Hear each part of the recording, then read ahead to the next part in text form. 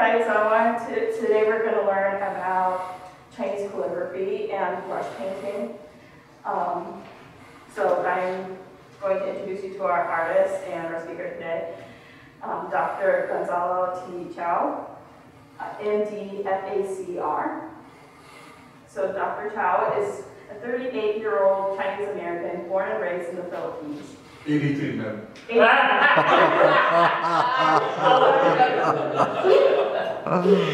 immigrated to Indiana in 1966 to obtain postgraduate training in radiology at the IUNC. Except for a two-year stint with the U.S. Army in Japan, he has lived in Indianapolis for over 50 years. He practiced radiology at St. Francis and Methodist Hospital and was program director of postgraduate education in radiology at Methodist for 21 years. He retired there as program director emeritus. He was the first director of imaging services of the new Clarion North Medical Center and retired in 2010. He also served as professor of clinical radiology of IU School of Medicine. Anticipating retirement in early 2010, he took a 12-hour lesson in Chinese brush painting and has been painting ever since. In retirement, he also takes up Tai Chi and founded a free clinic for Asians. As all amateurs studying Chinese paintings, he involves in the time-consuming process of copying from the masters. Hence, his paintings may be said to be after or in the style of a particular school or master. He donates his paintings to charity causes and as a surprise gift to friends. So, please. Well, we'll make this pretty informal, so if you have any questions, stop me. This lecture was something I prepared over 10 years ago and it's just been repeated. But tonight we'll make it a little of this version. We're going to start with calligraphy. In my version of calligraphy, it's just the artistic way of writing, making it beautiful. In ancient times in China, to be a real gentleman, you have to know the 6 classics of ancient art. That means calligraphy and painting. Painting, there was no real painters in China. They were all scholars, calligraphers.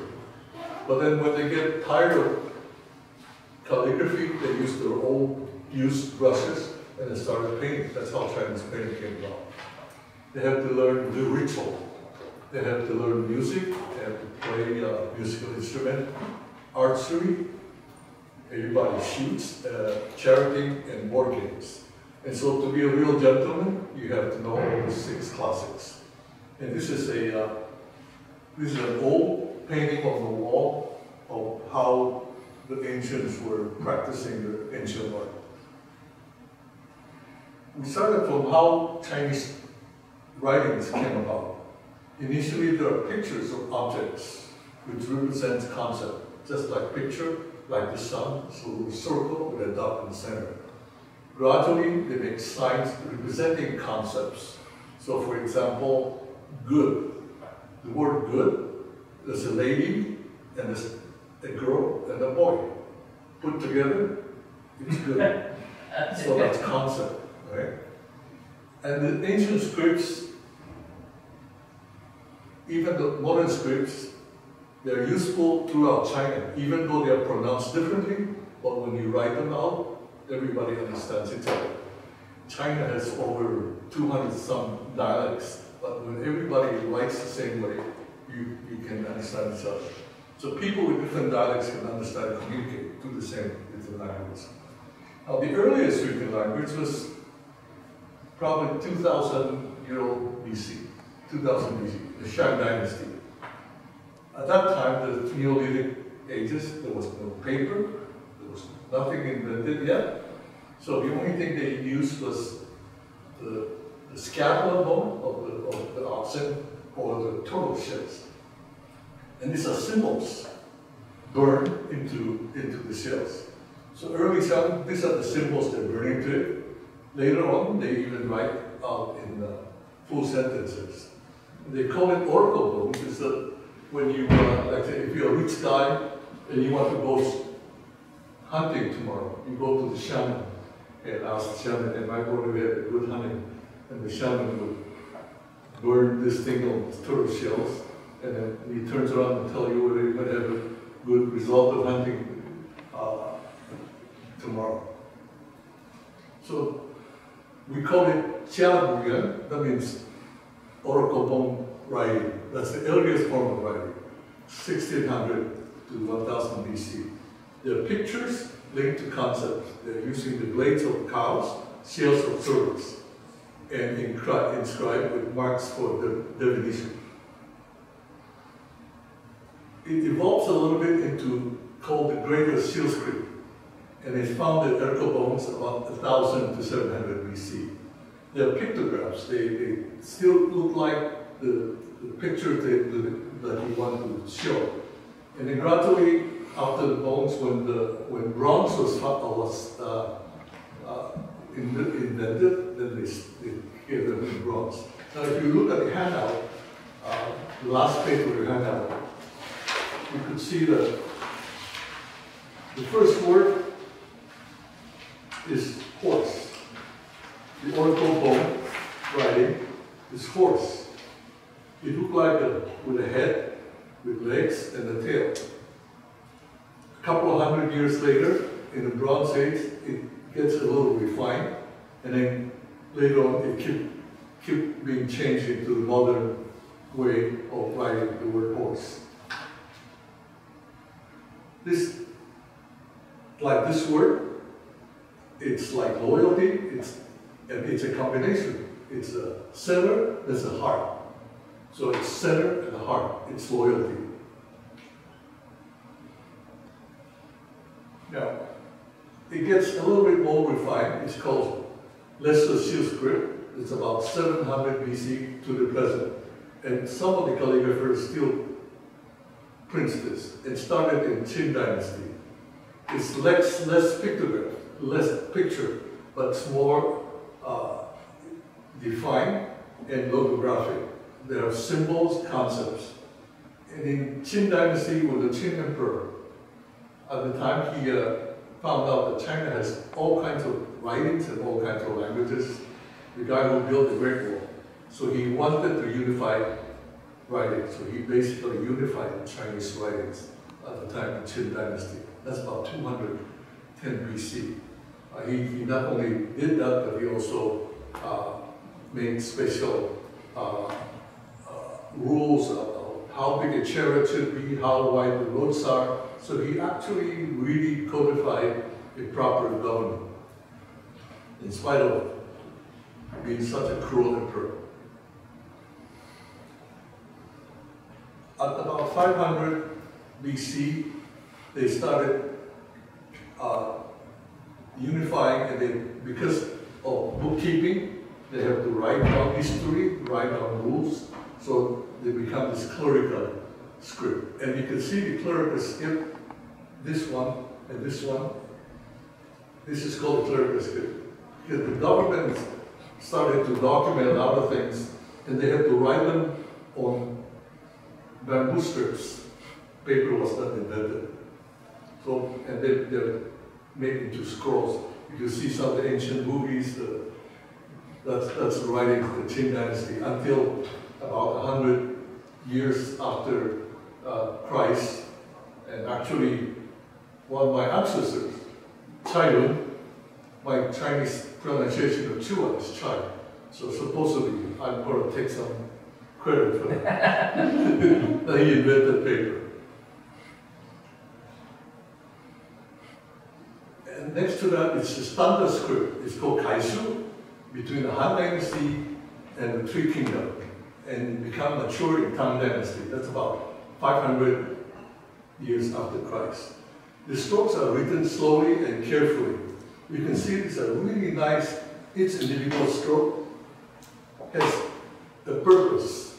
The brush has to move in a certain way, and it's always like that. And this is a standardized way of writing until today. When I went to school, that's what I learned in grade school.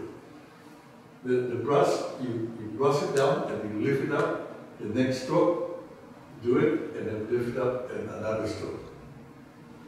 And it is the most easily widely recognized, and it is very neat if you look at individual words are really neatly written. And you can see even the stroke, the thickness, the waviness, everything, it's got some beauty in its movement, and it's neat and orderly. Now, people started playing around with this kaisu or standard script, and the next thing they want to do is they do it what they call running script. They want to increase the speed so they can write and make it a little prettier. So it's called running script. In Western way, we call it the cursive form of the kaisu. If you notice, you see, the stroke is not stopped. You have one stroke, and you pull it, another stroke. And so it's almost one whole character is one single stroke in different directions. And you can see that the words are not exactly block-like anymore. There's a little fluidity in the word. And most people will write between this stroke, this way of stroke, and the previous one. This is for somebody who's a little in a hurry. And sometimes two words can be connected. See, this word pulls down and connects with this word. This one, instead of 5 stroke, it becomes 2 stroke. 1 stroke, and then go up and just move on. And then the scholars thought, well, let's make it beautiful. So they go into cursive hand. You notice this. Han Dynasty, so this is about 700 years AC, and pretty simple, irregular, sketchy, but very artistic. You can see sometimes the whole sentence, all the words are connected. So this is the modern calligraphy. And so many people become very interested in doing that, and people capitalize their entire career in calligraphy. So calligraphy itself is the art of writing characters. So you write the characters, so you make them beautiful, but it takes a lot of discipline. And it expresses the feeling of the writer and defines the character integrity. Conveys the temperament of the writer. He's happy, he's sad, he's angry. People can detect that from calligraphy. And this is the wild west of writing. It's really wild. And with all these characters, I think I can 1, 2, 3, 4, 5, 6, 7, 8, 9, 10 characters. I think I only recognize 6 of them. Because the rest is just so fluid, I wouldn't know. My Mandarin, the number of characters that I know is fairly limited. I was not born in China, I was born in the Philippines. So Chinese language is actually not my native language. Okay. The ancient says, in a scholar study, you have 4 treasures. You have the ink stick, inkstone, brushes, and the strand paper. And so I want to show you what the ink stick looks like. These are different colored ink sticks. You can pass this around.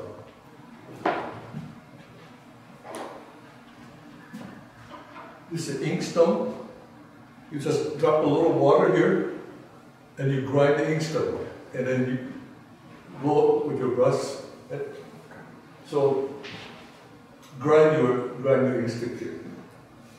The other is obviously the brushes. So these are the brushes. The brushes are for writing, usually are made of hair from sheep, but for painting, some are from horses, some are from boxes. It depends on how you like your brush. Like for example, for for horses' manes and hairs, you need stronger brushes. You don't want too soft. For painting flowers, you want them soft. For calligraphy, you want this big calligraphy. Okay?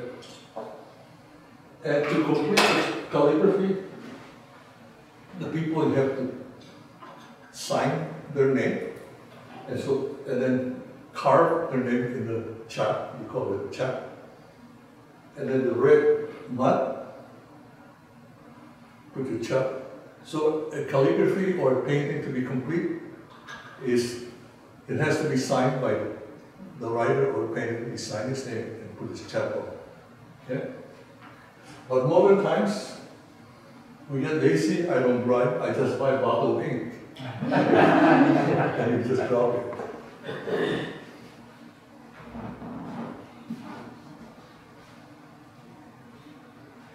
So the Chinese script has been adopted. The Japanese language, writing, Korean, Vietnam, adopted a lot of Chinese characters.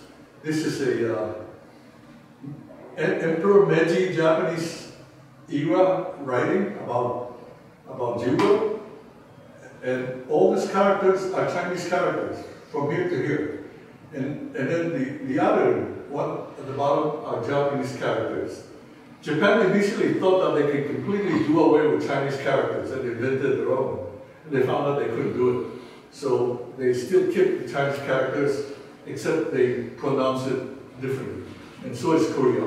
Korea invented many of the characters, but they used a lot of Chinese characters pronounced differently. In Mongolia, Manchuria, and Yunnan, these are part of China now and Tibet. So many countries, many types of people adopted the Chinese script. So evolution. This is the word dragon during the during the oracle bone era. The dragon with its head and neck, the front legs, the body and tail. The seal one is like this, and the clerical one looks like this. Then the standard one, script, is like this. This is the cursive, and this is the super fast cursive, shorthand. Now, like for example, human. Human, it looks like a person standing, bowing over with his arms out. That's the oracle bone human. As it gets a little better, during the greater seal, it's about the same. And then it changes. By the time it clears out, this is human. This is the word human. And you can see there's not a whole lot there's not a lot of change between the clericus, the Han Dynasty one, to the modern one. It's just a little bit better, but the cursive is a little different. Now this is modern, this is the Mao Zedong invented this. He changed the Chinese characters, he simplified this. But let's go to the word woman. You see this is a woman kneeling down, doing something. And gradually becomes like this. This is a lady with her skirts, her legs, 2 legs, and she was probably carrying something, you know. Her ear looks like an ear, and this is a modern way of writing ear. This is what I learned, I think what most Kwan and Lenny learned, and then this is the cursive, and this is the modern communist style, they call it Jansen. Even the fish looked like a fish before. And as it gradually, it changes a little bit. It doesn't look like a fish. But for us Chinese, we still think we know it's a fish. It's got 4 dots that's supposed to be water, and this is supposed to be a field. And this is a mountain, and that's the way mountain is written. The sun, circle, line, circle, and then a little bit more rigid, standardized, scholarly, and then more artistic. So there are many famous Chinese calligraphers that I don't know about, just read about. Wang Xi is one supposed to be greatest Chinese calligrapher of history. And his is not the standard script, his has a little running script. I know of him because he was not only a great calligrapher, but he was also he was a high official in the Chinese government during the Republican days. I think he was Minister of Education. Yeah. And then Xian Yimou. I always remember him with the long beard. And this is his calligraphy. One of this calligraphy sometimes stretches hundreds of thousands of dollars in the London Sotheby. And this is Xian Yimou, running script. So that's my talk on calligraphy.